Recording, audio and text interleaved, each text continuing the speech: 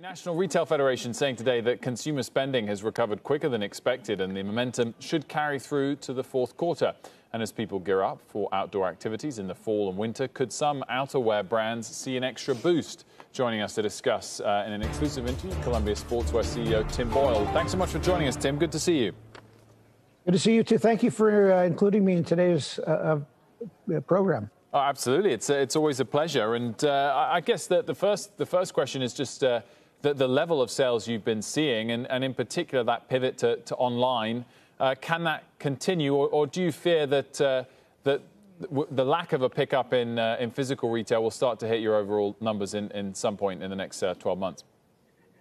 Well, you know, there's something to be said about tactically touching product, especially apparel and footwear.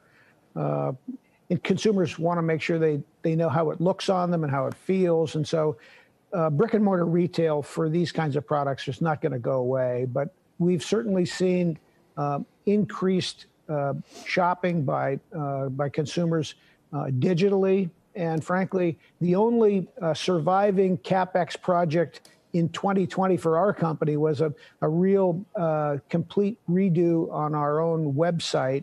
We put a totally new project package together to be able to have consumers see our products in a better light. And I think the move to digital purchasing on all sorts of products, but especially apparel and footwear is here to stay and will probably be bigger than we had originally thought. To that point that we just alluded to in the intro, Tim, do you think you will get a boost as people have to sort of eat and drink outdoors in places like New York City are doing, keep the laws different to allow tables outside? Will that help you in the winter?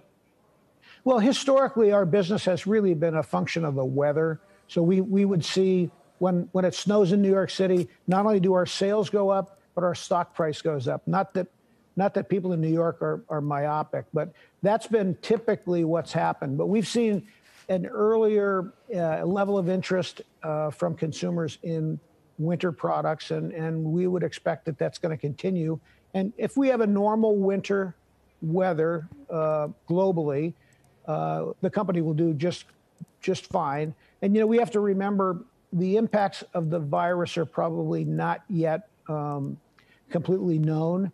We had a closure in Ireland, and we have a global business, so our business is impacted when consumers can't go shop in physical retail. Maybe you just need to have a collaboration with Justin Bieber. Apparently, Tim, that's one way to get the stock price up. But what about consumer discretionary spending? Yeah, exactly.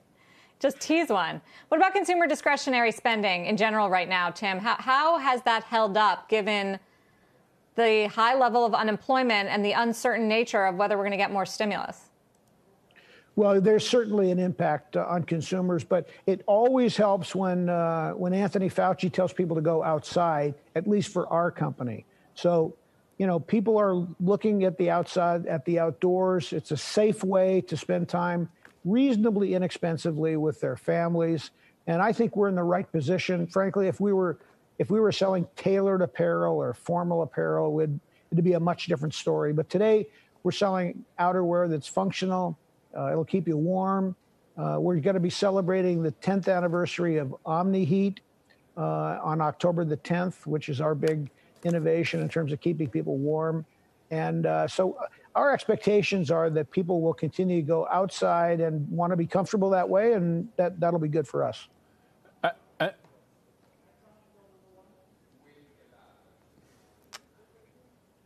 Sorry, Tim, a bit of confusion between Sarah and I about who was going next. Our apologies there.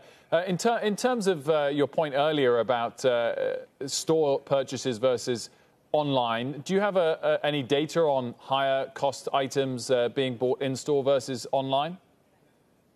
No, we don't have I couldn't be able to tell you in terms of the range of pricing and where that would be, but you know, clearly consumers can shop at various for the same items at various price points digitally, and we see that happening as well.